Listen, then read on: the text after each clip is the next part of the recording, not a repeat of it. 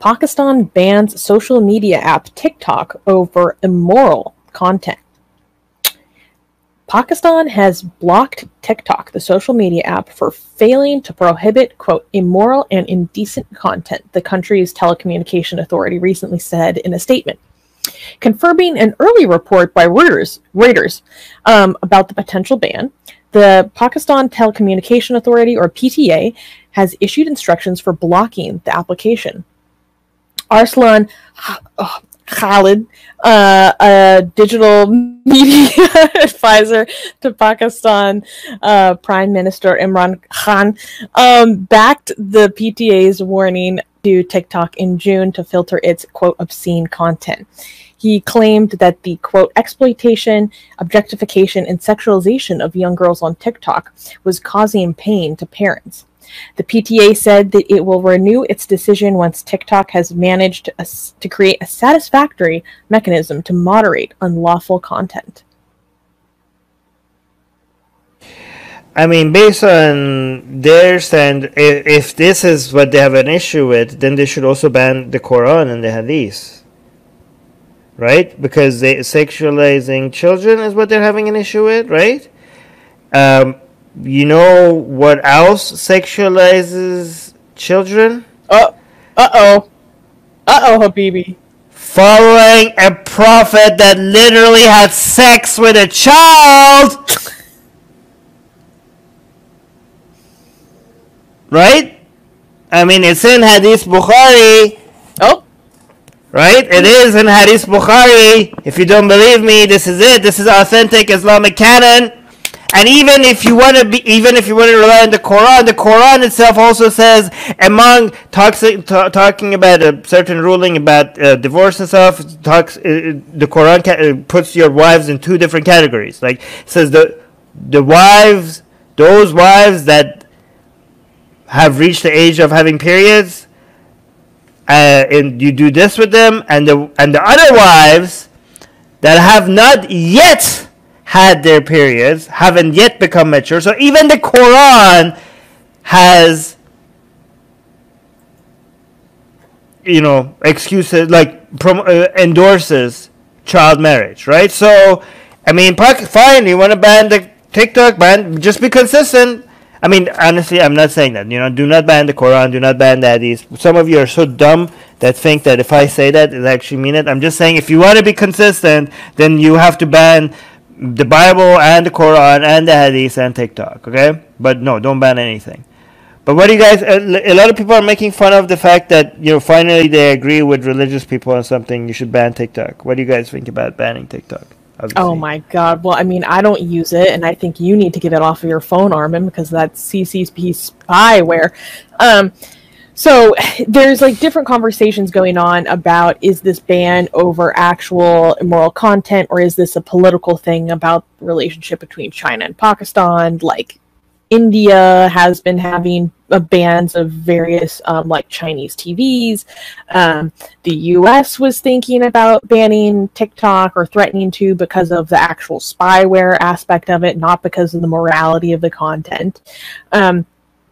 But if it is about the morality of the content, okay, this is tricky. I mean, kind of in the realm of like cuties on TikTok, I've seen like young girls doing things that I find inappropriate for like a girl that young to do. Yes, that is there on TikTok. However, I think their standard for what is exploitation and sexualization of women on TikTok is probably a lot more extreme than my standard of what that is. Like, it's probably like, like, actually, I don't know. This might be, how do I want to say this?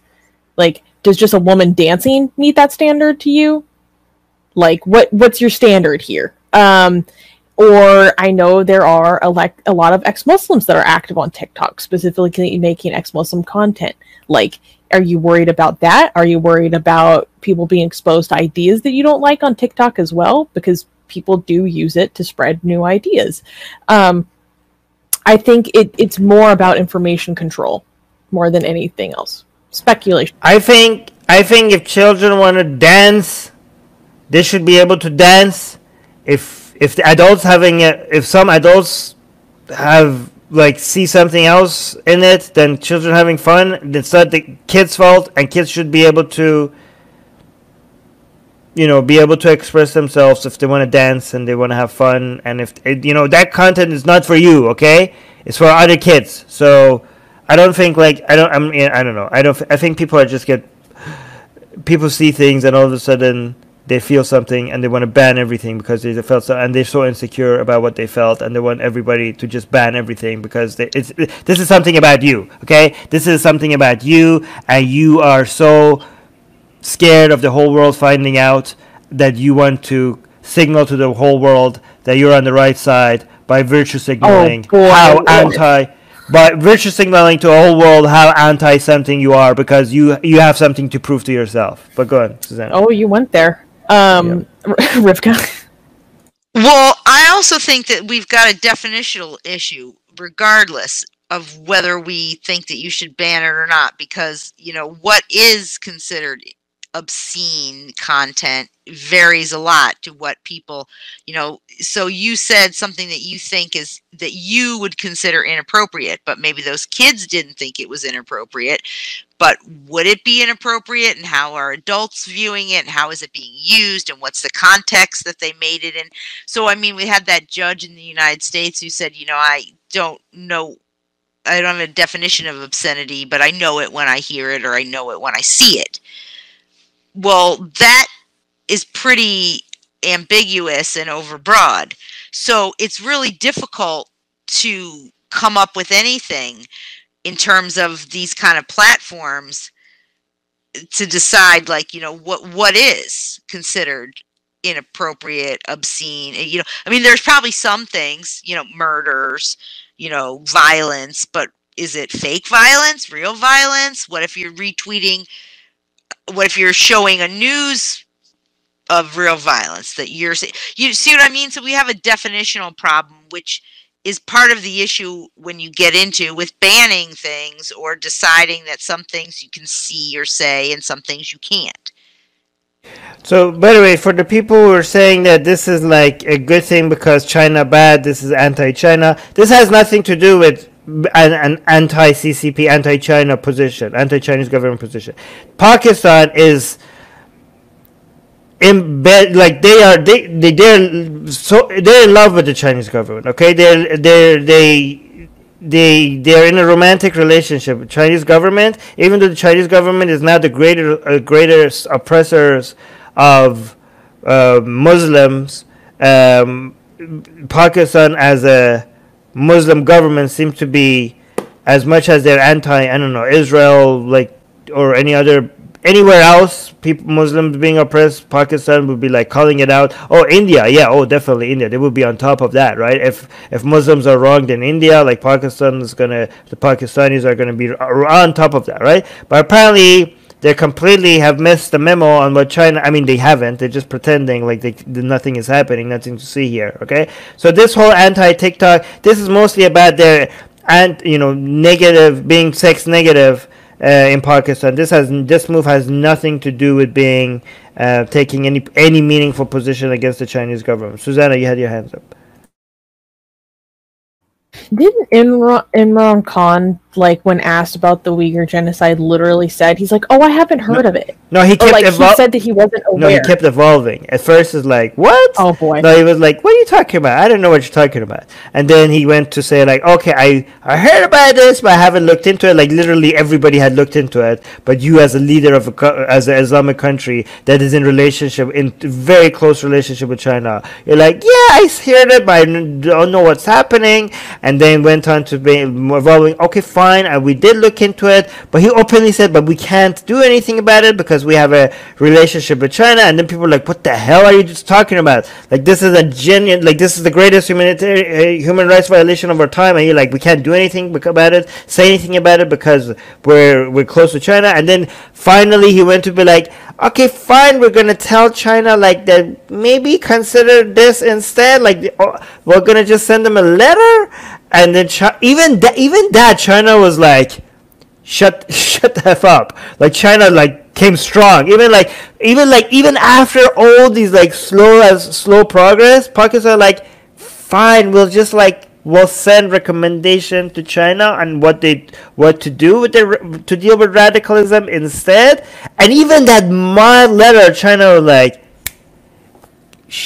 like China came heavily down and like, you guys need to know your place. Like you need our money, okay? So, and Pakistan was like, okay, fine, whatever. But go on. So, yeah, China hit them with the book. Rivka, do you have any other commentary on this? Yeah, okay. That wraps it up for me. You're muted. Clap? Can we clap? By the way, guys, this every time Rivka is speaking, I'm always like, this is so good that Rivka has so much commentary, so I could do so many things in the background and prepare the next news. And look, it's so good to have Rivka. Like, she has a lot of information on every of this, and it gives me a lot of opportunity. So again, I need to be more openly grateful to Rivka's nuanced takes on every single one of these items, right? I honestly don't know what we would do without her, and I don't show how grateful I am often. I should do it more often. So Rivka, you're so smart. We love you. Yeah, and just all those Nobel prizes.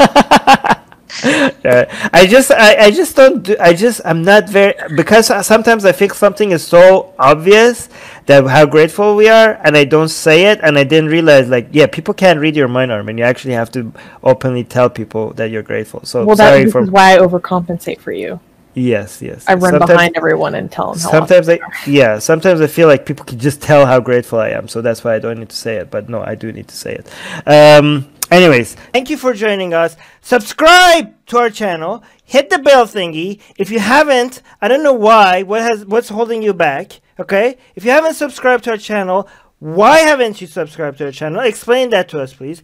Like, bell, and also if you're not getting notifications and stuff because YouTube is not telling people that we have shows, because YouTube is like, oh, this person told us that they want to get your shows, right? They want to get your videos, but nah, we think is no. And they also hit the bell button, but nah, you guys are too controversial. We want to show them mainstream stuff. We want to show them CNN or cat videos or whatever.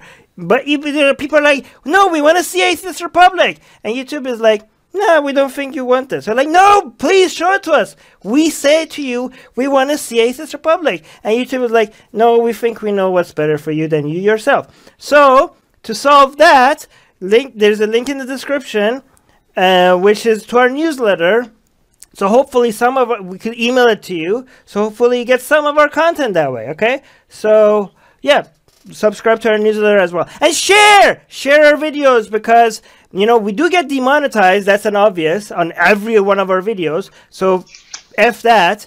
But we don't care about that anymore. But we also get deprioritized, and that's even more damaging to us. Deprioritized, what does that mean? That means we don't show up on the suggested, videos on the right, and all that, on people's homepages. And that's how channels grow.